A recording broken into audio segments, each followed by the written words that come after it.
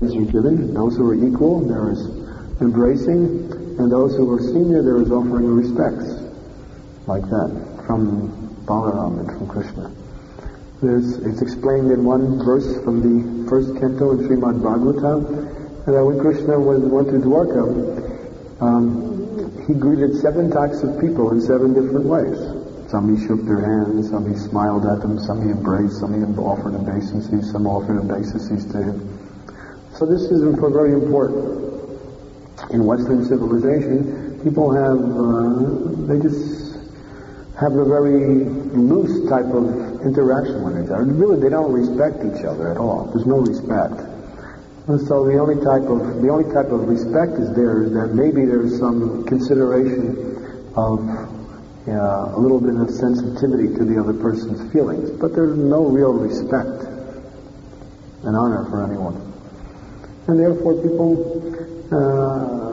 parents don't respect, children don't respect parents, and parents don't really give care to their children as they should give. And the bosses don't really care about their employees don't care about their bosses. Husbands and wives really don't care about each other. They're just trying to exploit each other for sense gratification. This is material life, and this is due to a lack of training. Vedic culture, which is a spiritual culture, gives some understanding that there must be an etiquette which is conducive to bringing out a loving relationship between people on different levels. And etiquette is the foundation of one's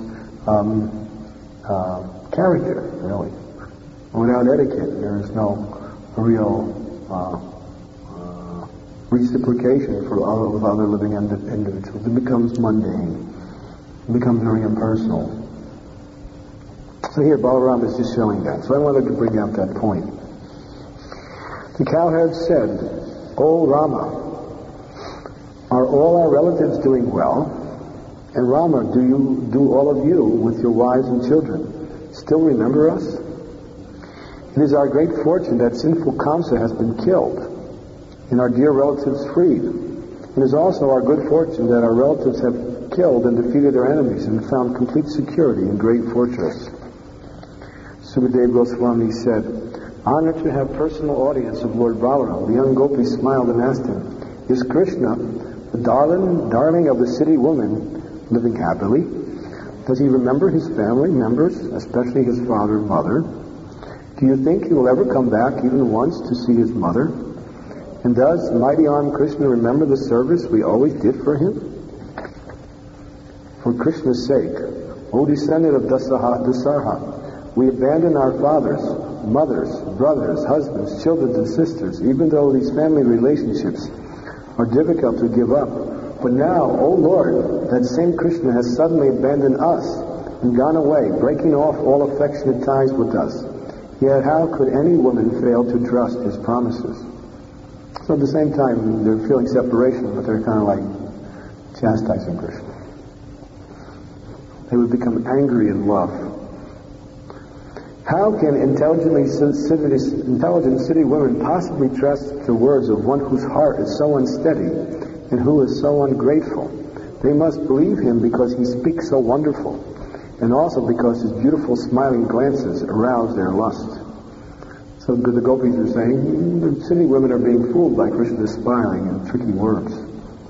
Why bother talking about him, dear gopis? Please talk of something else. If he passes his time without us, then we shall simply pass our time without him. So now love becomes frustrated, so they say, okay, we don't need him. While speaking these words, the cowherd woman remembered Lord Sari's young laughter, his pleasing conversations with them, his attractive glances, his style of walking, and his loving embraces. Thus they began to cry. The Supreme Lord Balarama, the attractive of all, being expert in all kinds of various conciliations, consoled the gopis by relaying to them the confidential messages Lord Krishna has sent with him. These messages deeply touched the gopis' heart. So now Balarama is giving Krishna's message. Lord Balarama, the personality of Godhead, resided there for 2 months of Madhu and Madhava, and during the nights he gave his cowherd girlfriends conjugal pleasure. In the company of numerous women, Lord Balarama enjoyed the garden of the Jamuna River. This garden was bathed in the rays of the full moon and caressed by breezes bearing the fragrance of night-blooming lotuses. Sent by the demigod Varuna, the divine Varuni liquor flowed from a tree hollow and made the entire forest even more fragrant with its sweet aroma. So Varuna sent his daughter, Varuni, in the form of honey. The wind carried, just like on Balaram's appearance day, what do we offer Balaram as part of his honey, or Varunic beverage? Well, what is Varuni anyway? There's some controversy, not controversy, but there's some discussion of what actually is Varuni. Does anyone Shankar? Sometimes they say it's some kind of liquor made from honey. A kind of an intoxicant that is, the essence of it is honey. And others just say it's honey. It's mentioned in two different ways. Madhu, what is it called? Madhu Parka? It says that the demigods drink Madhu Parka and also become intoxicated on this honey beverage. It's a honey beverage. It's called Varuni. We're not advocating any of you to try it, because it's against the four principles. But for God, He can do it. No problem with God.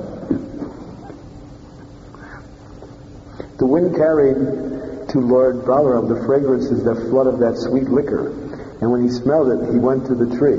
There he and his female companions drank. As the Gandharvas sang his glory, Lord Balaram enjoyed with the brilliant circle of young women. He appeared just like the Indra's elephant, the lordly Airavata, enjoying the company of she-elephants. So it goes on and on. So Balaram performed his pastimes. Thus for Balaram all the nights passed like a single night as he enjoyed in Vraj, his mind enchanted by the exquisite charm and beauty of the Vraj's young lady. So Balaram went and stayed there for 2 months, pacifying the residents of Vrndavana, especially giving pleasure to the gopis of Vrndavana. But again, when he left, everything returned again to sadness. Any questions? So today we're celebrating the actual return of Balaram to Vrndavana. Comments? Discussions? Or anything?